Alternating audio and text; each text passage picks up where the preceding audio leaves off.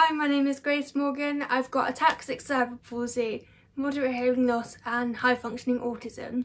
I just wanted to come on here and talk about something I'm so passionate about, and that is disability representation in the film and media industry. There needs to be more roles written and played by people with disabilities on all different levels, and they need to be portrayed correctly as well. I'm seeing a lot more castings going out looking for people with disabilities, and that's brilliant. I love to see that.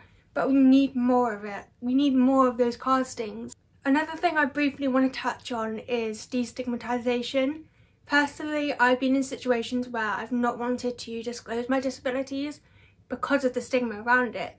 For example, autism. A lot of people with autism are the most determined, reliable and honest people, but yet because of the stigma and lack of understanding, we luck out on jobs, friendships, lots of things, just because of the stigma. And it's the most frustrating thing ever. I think that's all I've got to say for now. There is obviously so much more that can be said about this topic, and I do plan on making some more videos in the future. But what you can do right now is share this video, like it, and just get the message out there.